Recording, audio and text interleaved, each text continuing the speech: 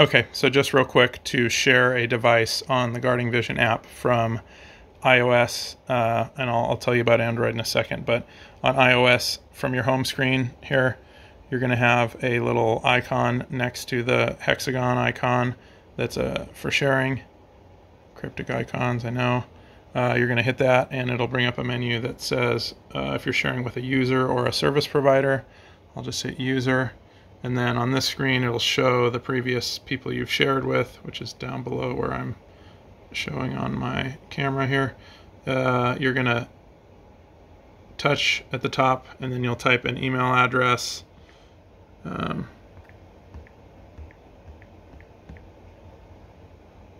Like, let's just say h@h.com.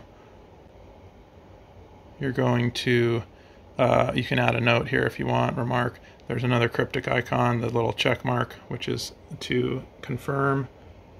And then once you touch that, it takes you back to the previous screen, where it will also show who you just shared with. And it'll be checked off. And if you hit the next button at the bottom, it will let you select which cameras you want to share with this person.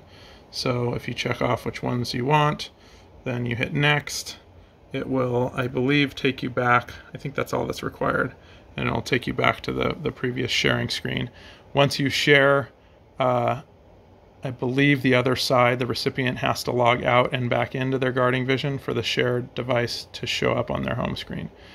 The only difference with Android in the process is on this home screen, you actually have, instead of these icons, you have 3 dots over here, and you hit the 3 dots, and it brings up a menu that I forget if it says share or if it has an icon like this, but you hit the 3 dots and then share, and then the process from there on is, I believe, the same. The other gotcha with Android is there is a third button up here on the home screen, which will kind of toggle between 2 different styles of home screen. One of them looks like, one of them looks kind of like the screen that you get if you press the left button on iOS. And then the other one is kind of like this.